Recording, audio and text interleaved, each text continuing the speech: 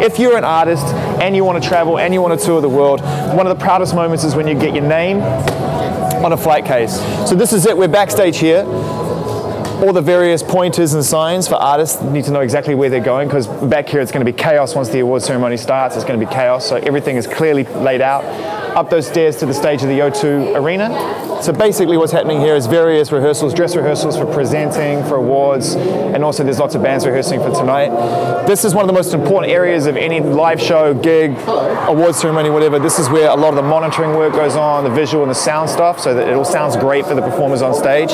So this area is crucial. And in fact, if you ever find yourself hanging to the side here during someone's performance or whatever, get out of their way, because these guys don't play. Their job is to keep the show on the road. Your job is to watch it. Alright, so this is as far as we go at this point in the day, because One Direction are over there right now doing their sound check, and I guess understandably so, they want to keep it a surprise for people. But this is still a cool area. This is the loading area for all the bands and performers backstage, so you'll see lots of sets of drum kits and instruments all laid out neatly, so that when it's time for them to be loaded onto the stage performance, it's done so quickly and effortlessly. It's all about timing at these type of events. It's all about how quickly and how easily you can get things moving. Mumfords, right? Or Ben Howard, one of the two. Mumfords. Oh man, now we're talking, right? Right in the belly of the stage here at the O2 Arena for BRIT Awards 2013, and this is, come check this out. And from a distance, you wouldn't think anything was going on back here, but honestly, for a music fan of these bands to be this close to the rig, come and take a look. Some steps that are clearly going to play a role in the BRIT Awards. That's going to be part of some set dressing for performance. And over here, we all know what this is, right? This is Justin Timberlake. Look at this percussion rig. My God, that is incredible. And just take a look around for a second. I mean, the whole entire expanse, the back of the stage, is dedicated to his band. I mean, there must be 20 people playing in his band tonight. And I guess those steps are part of his set. I'd imagine he does a little, with his cane, little suit and tie.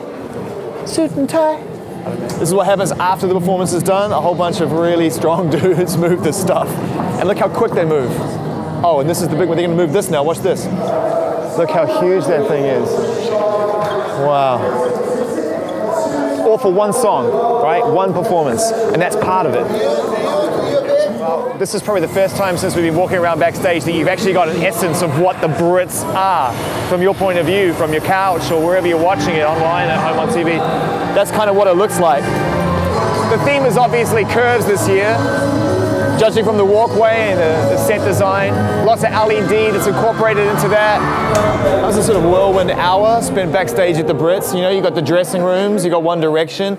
My favorite part was actually being right into the belly of the stage, where all the stagehands and the roadies and all the techs were kind of moving everything around. I always think that to me is sort of the magic of concerts and magic of events. I mean, what you see on your TV screen or on your computer screen is what they want you to see, and that's a big part of what makes it look so special and makes people dream of being here. But I always love it when you just see the people really hustling the stages on and off, you know, the sets on and off, and all the lights and all the stuff that goes into it, and all the flight cases. I mean, it's remarkable, man, the amount of effort that goes into what is effectively a 2 or 3 hour show, and then tomorrow, by the afternoon, this will be just an empty venue again, ready to be dressed by somebody else. It's kind of romantic when you think about it.